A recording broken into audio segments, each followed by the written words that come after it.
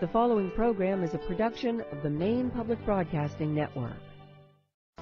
Hi, everybody. This is Lou McNally. Coming up next on Made in Maine, we're in search of water.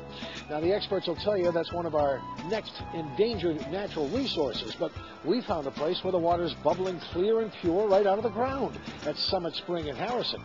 And if you have to drill for it, that's what the Hatch family's been doing in Noblesboro for the last 50 years.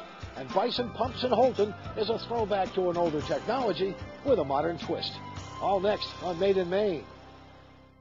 You know, if you're not lucky enough to have a massive, natural, pure spring in your backyard, and you happen to have a well, then you need a pump. And if your situation calls for a hand pump, there's none better than those manufactured by the folks at Bison Pumps in Holton.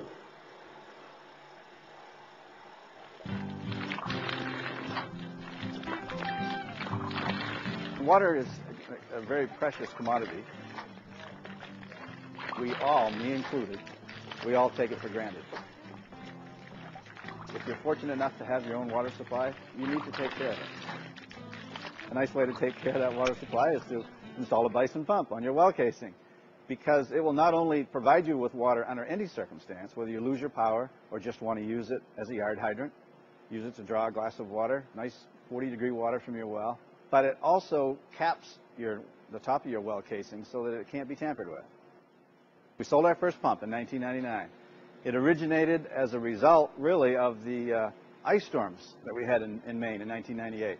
Our plumbing business was getting inquiries and requests for hand pumps.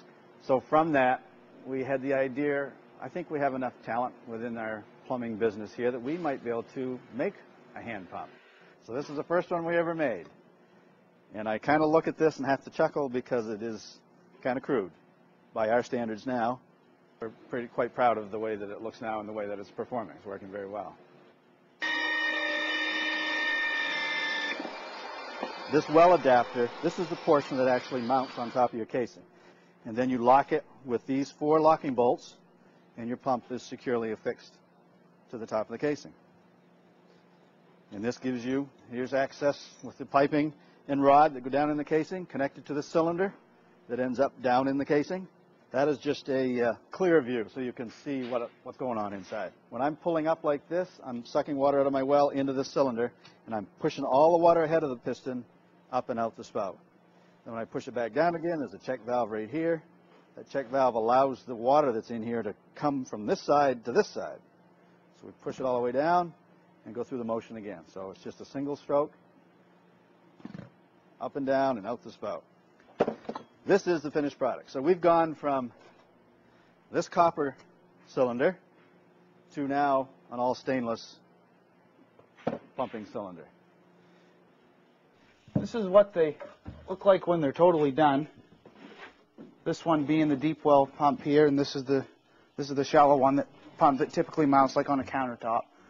The basic difference is a shallow well pump sucks water out of the ground, out of a hole, just like a straw. A deep well pump pushes water from the supply, from the water down in the hole, up a pipe, out the spout.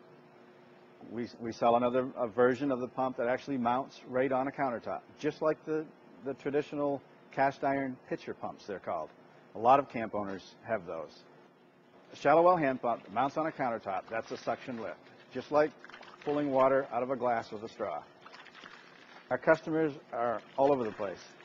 Certainly we have a lot of customers in Maine. We ship our pump all over the United States. We have some pumps overseas. We have been connected with a Rotary Club. Rotary Club has a World Water Program.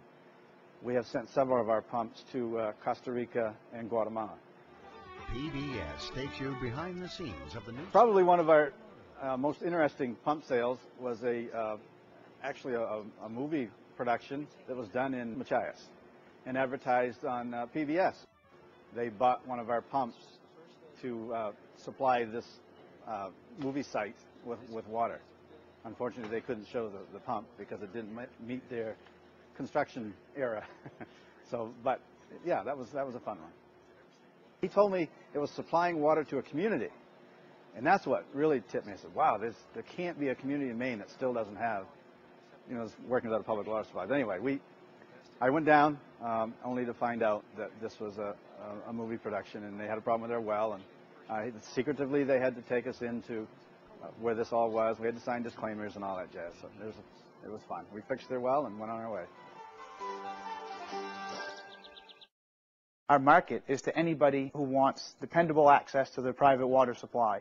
So just about anybody who has a drilled well or a water source to pull from is a client for our product.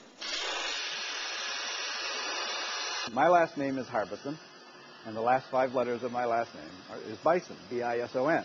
So that's where we came up with the name. Bison Pumps is primarily an internet business. It's internet driven.